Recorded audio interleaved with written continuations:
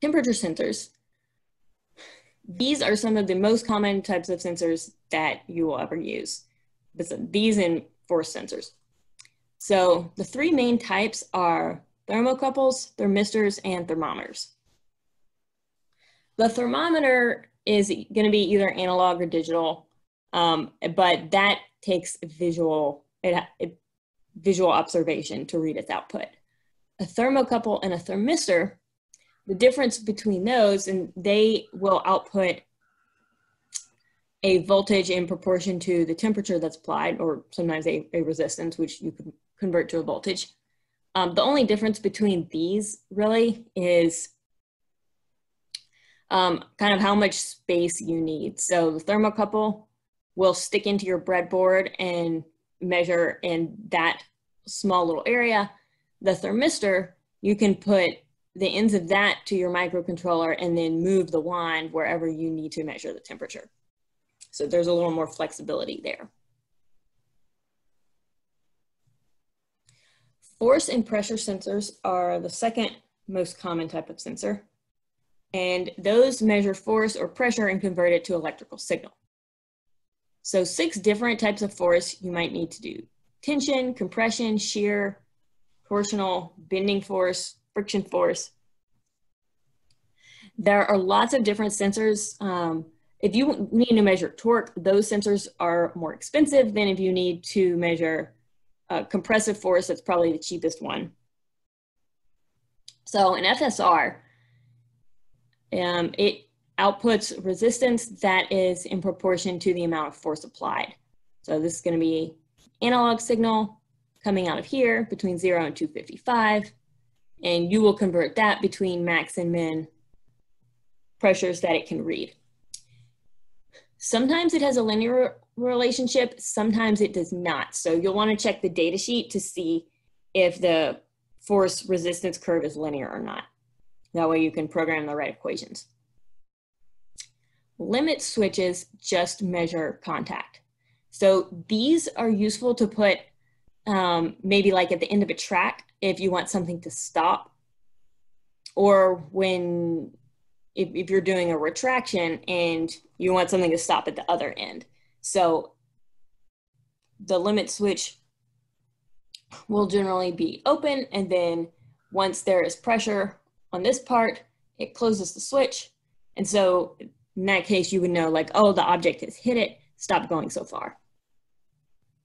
So this one is digital, this one is analog. There are also many other types of force and pressure sensors. Like a scale is a type of force and pressure sensor, but these are the 2 cheapest and easiest to implement. You can get pretty much any of these sensors online. Amazon is a good place, or SparkFun, or DigiKey. Those are all places that sell electronics stuff.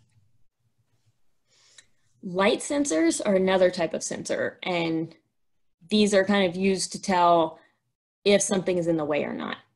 So photoresistor, super cheap. These are like 4 cents each or something on Amazon. And its resistance decreases with increasing light intensity. So in the absence of something in front of it, then it will have a very high resistance. And then if something goes in the way to block it, it would have a very low resistance. Now, these also have a pretty short range. So you won't be able to like check and see if somebody is standing on your driveway if you're at your door, but you might be able to see within the range of a couple inches. There are proximity sensors that come in lots of different distances. So that's another thing that the data sheet will tell you is how far it sees.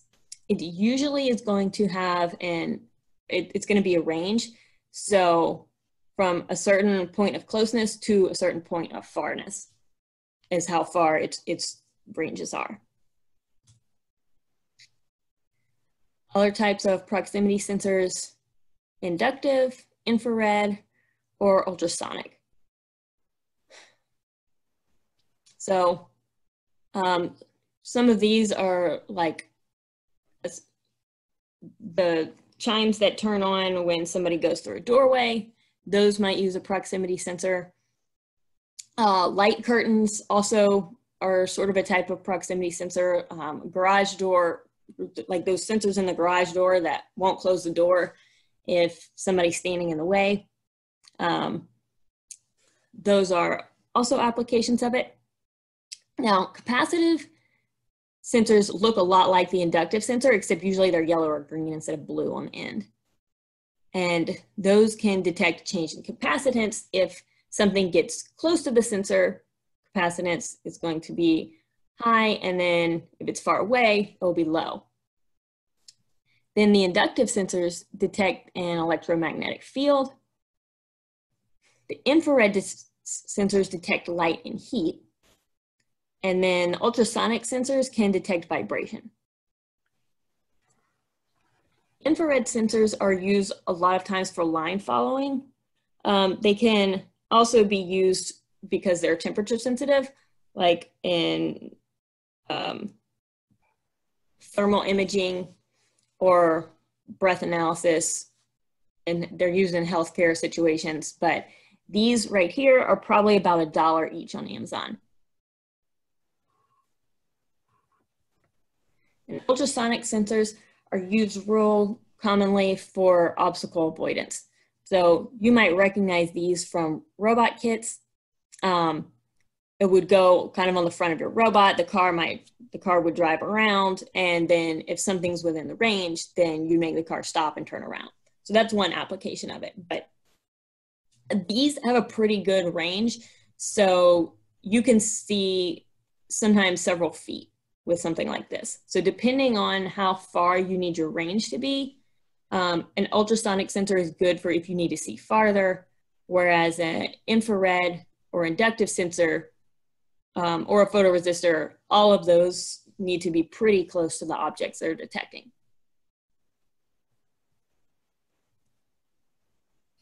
Motion detective sensors are another type of thing, and so these also will have a pretty far range. Acceleration sensors or inertial measurement units are a real common way to tell the direction of gravity. So you can, or measure acceleration in general. So an inertial measurement unit would include an accelerometer to measure acceleration and a gyroscope to measure velocity. Sometimes they can even have a magnetometer to tell direction of, or like, where are you on the earth? Or like if you're heading, I guess, north, south, east, and west, that kind of thing. A GPS would be if you needed to know your location more accurately. But an accelerometer works by measuring a voltage difference. So we look here, it's got a little mass on a spring and a damper. And so all of this is super tiny because it's inside of the box. And as the object that this is attached to accelerates, then the force of acceleration will push the mass one way or the other. And knowing how far away it is from the base, that is how it tells what the acceleration is. The output of these is generally in gravitational units. So if it has an output of 1, that would be 1G. But the data sheet will tell you conversion factors. This one is a 3-axis accelerometer. You can see it has X, Y, Z. So when you mount one of these, you'll want to know which direction you put it, or have all of your accelerometers pointing in the same direction so that you will be able to read the output and know how that corresponds to the actual orientation of the device.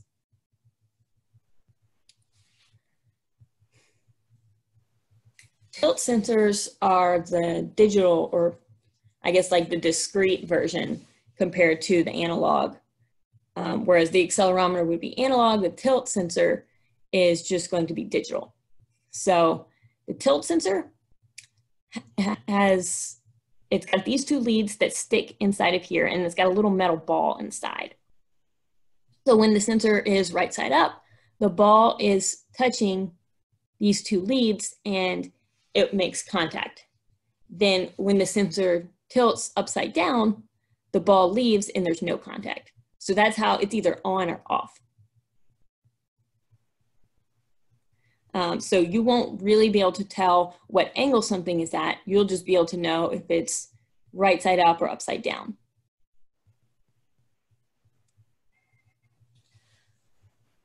Color sensors are used for just detecting the color of objects. So if you need to sort something by color, or if you need to maybe navigate a maze, or say you have cars that need to make deliveries from one point to another point, and they have to follow tracks where each, like a track for each certain activity might be a different color, you could use a color sensor. But mostly they're used for sorting operations. Magnetic field sensors. A Hall effect sensor is one type of this, which is used in a tachometer.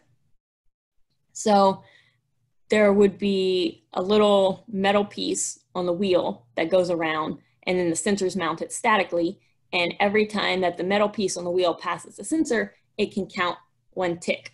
So this is how you might measure velocity of a wheel. And you could even put, if you needed higher resolution, you could put more little metal pieces on the wheel.